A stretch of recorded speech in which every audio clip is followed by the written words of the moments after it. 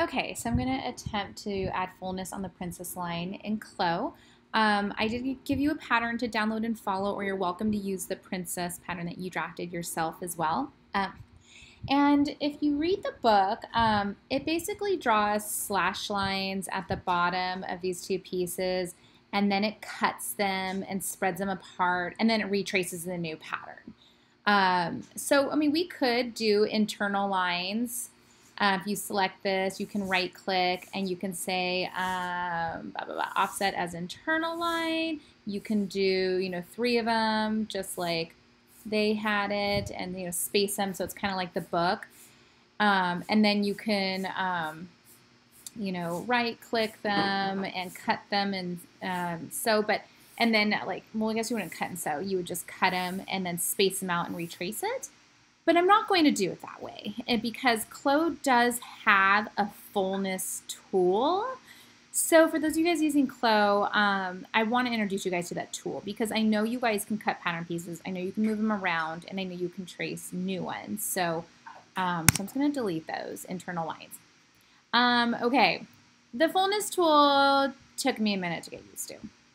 Maybe it'll take you a minute too, but I'm just going to show you. I'm just going to draft like a square, right? Oh, geez, I did not mean to do two. Okay. So it's a square, so let's use the fullness tool to drag it longer, because that's essentially what you're doing to this pattern piece. You're just making it longer. So, okay, fullness tool. So you click, it says select your fullness line. Well, our line's going to be going down, down, down, down, down. So I'm going to say click, click. I'm going to hold shift. I'm going to click the other side. That's our fullness line. And the arrows are even pointing the right way, going down. Okay? So we have 2 lines. We have one on the left, and we have one on the right. So if I go like this, the one on the left is 18 inches. If I do this, now the one on the right will also be that 18 inches. So as long as these 2 numbers are the same, you're adding fullness straight down. I'll say okay, and it redrafted my pattern. I think that's a little bit easier because you don't have to retrace it. I'm going to try it to these, and we'll see if I am successful or not. Okay, so I guess maybe what I will do is still use that internal line. I'm going to offset as internal line. I think I'll just do one of them. And I'm going to place it up a little bit higher, so it's like the book, about right there, I guess is fine. Okay, now I'm using my fullness tool. I'm going to click where that internal line is and come down. I'm going to hold shift and do the same thing on the other side. So you can see it's a little bit curved. And now I'm going to double it, because that's pretty much what they did. So it says 4. I'm going to type in 8, and I'm going to type in 8. Okay. So same here. Now let's see. Sometimes it's hard for me to work on the half scale. I might unfold this, and make it, I don't know. Let's see what happens. Okay, I'm going to right click, offset as internal line. 4 inches again. Okay, fine. And then let's try this fullness tool. So I'm going to click here and down, hold shift, and get my other side. I think it's selecting. Yeah, I don't know what it is. Here, I'm going to do this side. I don't know. For some reason, I just can't control it when it's on the fold line. So maybe you can. So I recommend you try. But for me, I'm going to actually remove my linked editing, and I'm going to just get rid of the fold. So I'm deleting those points. So I'll just have to go in and fold it again. But I don't know why. I just have issues. Okay.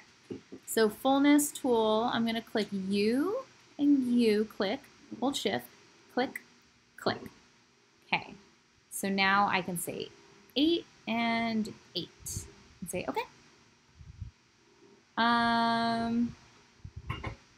Okay, so now it looks like those pattern pieces, but the only thing is, how am I going to get these guys to scrunch?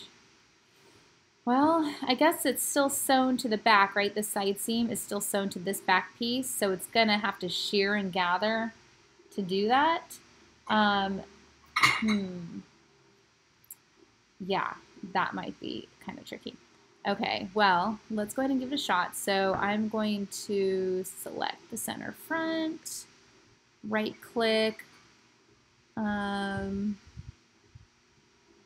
duplicate. No. What am I doing wrong here? We need to, if I get rid of this thing, delete.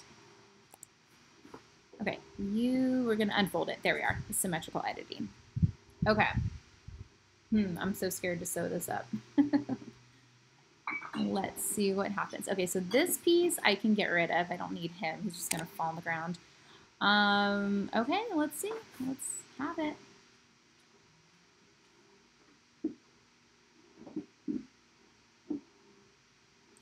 Okay.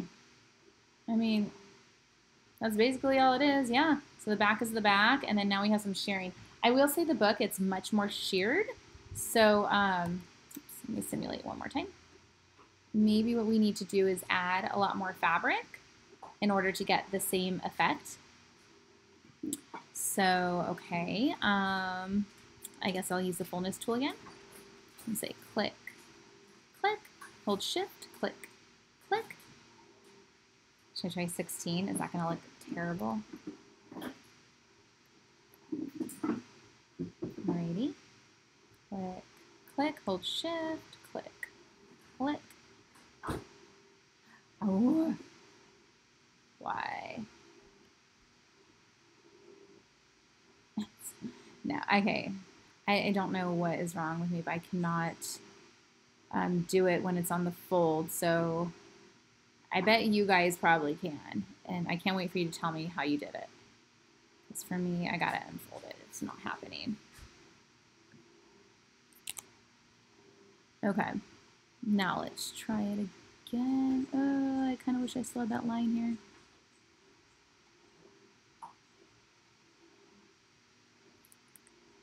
Okay. Fullness tool. Here we go.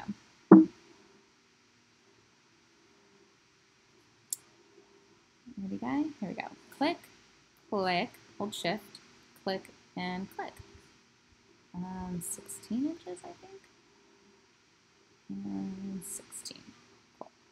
Okay. Alrighty. I think I have to get rid of this point. Yeah. Now I can unfold it. This is gonna look so weird. I am worried that, well, okay, it doesn't matter if it can't go over her hips because it's supposed to stay up high at her waist. So I'll just have to pull it up on her. Okay. Get up there, girls. Isn't she lovely? Well, I guess that does look a little bit more like our book, right?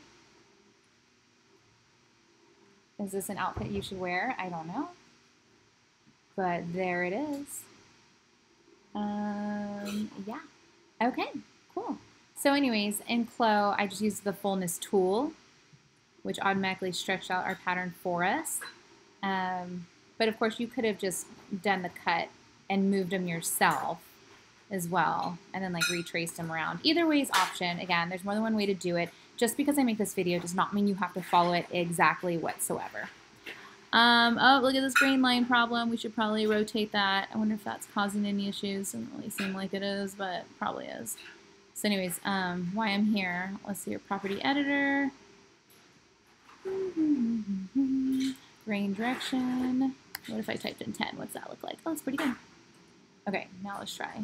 Simulate. Any difference? Not really. A little bit, maybe. Okay, there you have it.